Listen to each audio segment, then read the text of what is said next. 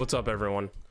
I'm going to show you how to create buy orders in the market on MLB The Show 23 to get the live series collection done for a lot less stubs and a lot quicker. So basically each one of these cards in the live series collection, I'll back out so I can show you. If you go to live series collection, and then each team has their own collection. So when you get these cards, you're gonna have to collect all of them to get the top reward, and then eventually once you get all of those, you can do the divisions, and then the league, and then the final card. So these cards each have a market value. Now a lot of players basically will collect these cards. If they get a duplicate, they'll sell it, or they'll quick sell it. So you can either sell it to the market for whoever has created a buy order for that card, or you can quick sell it at a value that the game sets a price for. So for example, Josh Naylor, he's got a buy now price of 118. So what I'm gonna do is go to the market, buy sell options, and then I'm gonna create a buy order, and I'm gonna see if I can get away with something like 55 stubs. Order posted, so that worked. So this is a lot better than paying 117 for this card, and it really adds up when you do this across all of the cards. So you do have to put some time in to do this, but if you take the time aside to do this for every team and every card, you'll end up spending a lot less money, or a lot less stubs, I guess, in the game for getting these cards and completing the live series collection rewards. Now, sometimes you'll have to play around with it and see what their quick sell price is. So this Shane Bieber, his buy now is 1,022 stubs. I'm gonna go to a little bit lower card. So if we go to Ahmed Rosario, 299. So instead of buying this for 299, I'm gonna create a buy order and see if I can get away with something like 89 stubs. Now, I'm gonna get a message saying that your price is less than the quick sell value of 150 stubs. So that means if someone gets this card and wants to sell it, they're either gonna sell for someone who created a buy order for more than 150 stubs, or they're just gonna sell for 150 quick sell.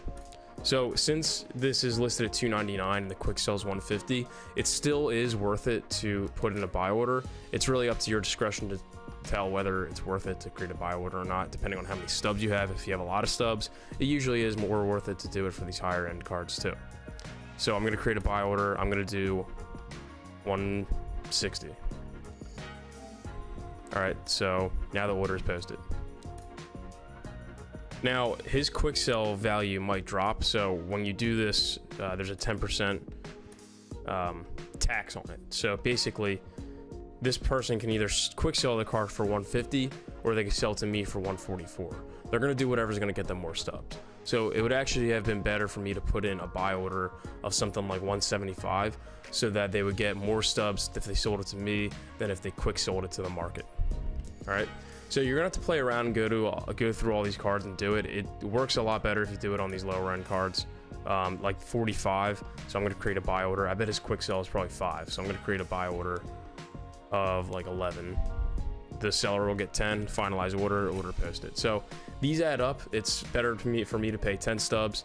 And if you see in the top right there, my buy order was completed for Jose Tena for 11 stubs. So they take the stubs right away. You don't get the card right away until someone completes that transaction, or there was a list and order ready to go. So you're gonna get all of these lower end cards a lot quicker than you would for the higher end cards. These diamonds, you're really just gonna have to rely on getting packs, opening packs, playing the game and collecting packs, because you don't want to have to go through and buy these. Whether you're buying it now or creating a buy order, they're still going to be expensive either way. So it's kind of a little bit of a trick you can pull on the market by doing it for cards that are like low golds or below that. Some rare cards have really high prices because they're just hard to get in the game, or they're just rare. There's not a lot of them out there for some reason. So I'm gonna go to this bronze Tyler Freeman. His buy now is 82. Create a buy order of let's say 41. Seller gets 37. I could probably go lower than that, actually. Let's see if we can go lower. I'll go 26.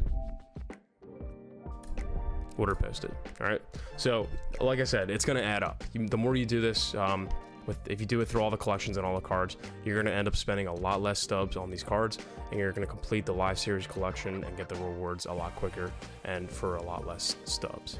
All right, I hope you liked it. Click subscribe and drop any comments if you have any tips that I don't know of or I didn't tell you in this video about the live series collection and how to get cards. And I hope you enjoyed the video.